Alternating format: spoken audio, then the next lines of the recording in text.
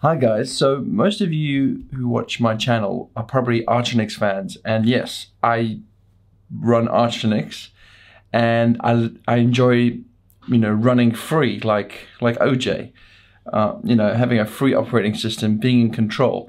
So I guess I've had sort of like people give me some feedback saying that, so why am I like an AWS hero? And some of my videos are pimping a proprietary platform which sort of locks you in. And it was just yesterday when my colleague Sebastian, love you man, was saying to me that like, oh, if I'm using Lambda for serverless, if I'm sort of arguing, or what do you call it, promoting serverless, then I'm promoting lock-in to the AWS platform. I admit I've drunk the AWS Kool-Aid now, but I'm making this video to point out that serverless is AWS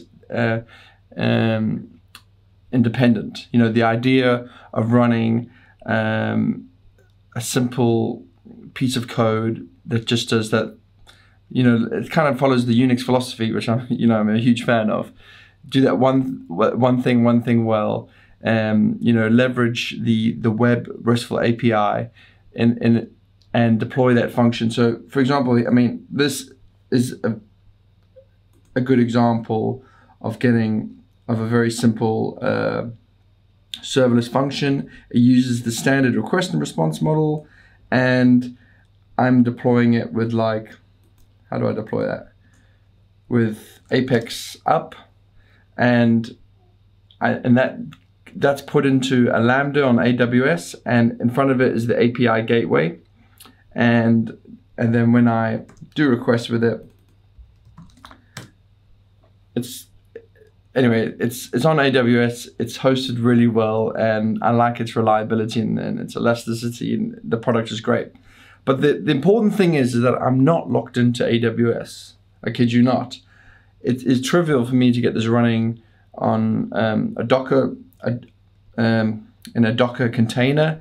I do believe, I haven't tested that, like Azure and Google have their own way of deploying the same sort of code to their hosting platforms. So when I encourage you guys with my AWS videos to try serverless, just bear in mind that I very much have lock-in in mind, and I try to advocate for solutions which would make it possible to move to another hosting provider or host it yourself. Where it doesn't, Lambda. Okay, so there's Lambda. There's a Lambda with the API gateway, RESTful web HTTP standard way of accessing and going around with it. But then there's that Lambda where you're triggering from like an S3 event where something gets stored on S3, or you're triggering from maybe an incoming email with SES, or you're triggering with SNS. For example, I must concede, I am guilty of using SNS all over the place, because I find it, with SNS, it's pretty much like a JSON message that's used to event a Lambda, and I like it because unlike a webhook, which it's synologist to me, I can easily subscribe to it, so I can have a good idea when I'm debugging my programs. I can get like the message payload and see, okay, now this function has this message payload and this.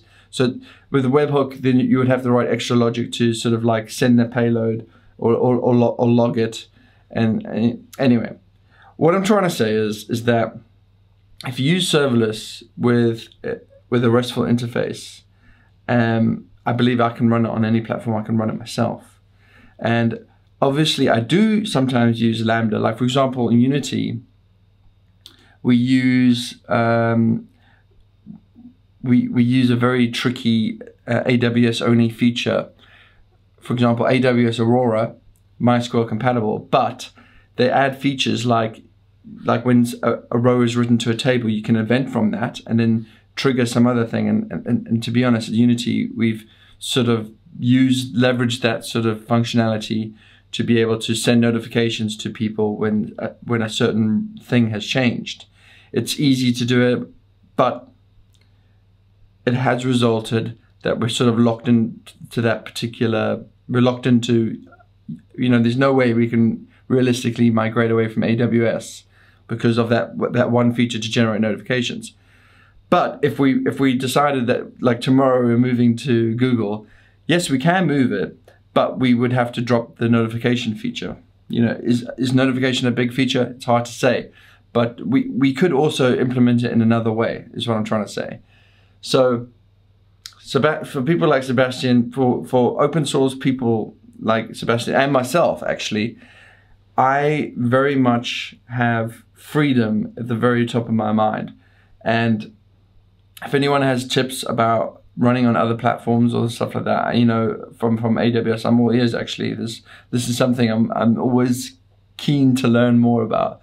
But the way I feel comfortable in my usage of AWS, that I can, I know the pitfalls, you know, I'm not stupid. And I know I can move it to other things. And it's fair to say that Unity, if you look through the poorly documented stuff, please raise issues, it's an open source project, but you can get the whole system running locally. All my Lambdas, you can just, you know, Docker pull them and things like that. That's how I done it. Or you can actually just run the you know, go get and run the binary. So I hope that answers your question, Sebastian. 2 different types of Lambdas, okay? You get the ones with the API gateway, RESTful interface. Those are the good ones. That's the one I primarily use. And you get the ones that are sort of eventing from AWS events. We use them too, but we can live without them. So I hope you got that, guys. 2 different sorts of Lambdas, right? Use the RESTful interface one, the web one, or have a way to move to the web one. And the Lambda ones which event off all these different AWS only events, okay, they're great, but you realize that's vendor lock-in, that's platform lock-in. Okay, that's all I wanted to say. Thanks for watching as usual. Please like the video, please subscribe for more. And yeah, I need to do more Arch Linux videos, don't I? Oh, but I'm just knee deep in work lately. So AWS stuff, I'm happy to share my knowledge. Thank you, bye.